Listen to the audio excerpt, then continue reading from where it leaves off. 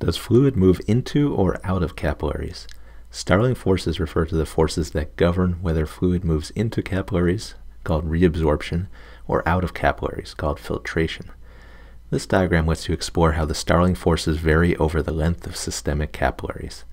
When these forces are thrown out of balance, as in the disorders shown here in addition to the normal state, fluid may accumulate in tissues and cause visible swelling known as edema. You can use the slider to see how the net force for fluid movement varies over the length of the capillary. You can also tap CHF, or hypoproteinemia, to compare those conditions to normal. Let's go over some interesting aspects of Starling forces in systemic capillaries. Capillary hydrostatic pressure, shown as CHP, is the pressure in the capillaries due to the force that the blood exerts against the walls of the capillaries. Capillary oncotic pressure, shown as COP, is a force due to proteins in the circulating blood that act to draw fluid into the vessel. Representative values for typical systemic capillaries, for example, skin capillaries, are shown in the diagram. CHP pushes fluid out of vessels. COP acts to pull fluid into vessels. These values we're showing represent the forces inside the capillary.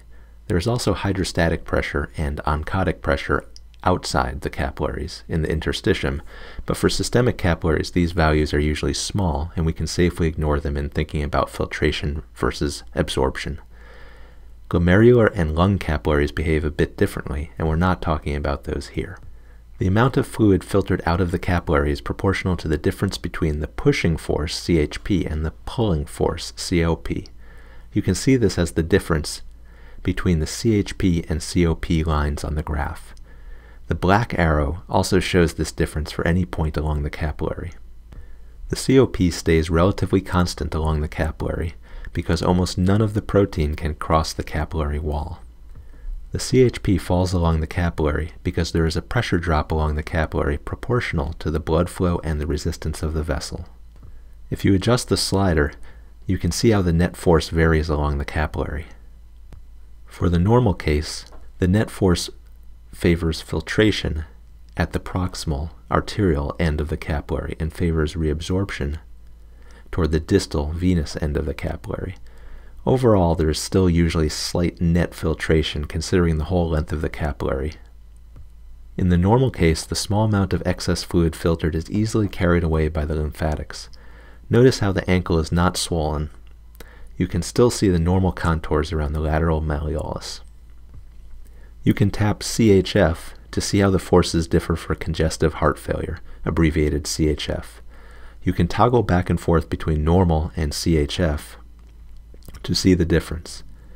The main difference is that in CHF, depending on the severity, venous pressures may rise, and you can see this reflected as a higher CHP at the venous end of the capillary. Looking at the graph and using the slider, you can see that filtration is favored along the entire length of the capillary.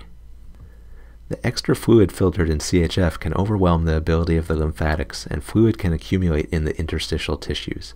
This is seen as swelling called edema. You can see how the ankle swells and loses its normal contours when you go from normal to CHF. You can tap on hypoproteinemia to see how the forces differ for conditions, for example certain renal diseases where a great deal of protein is lost from the blood.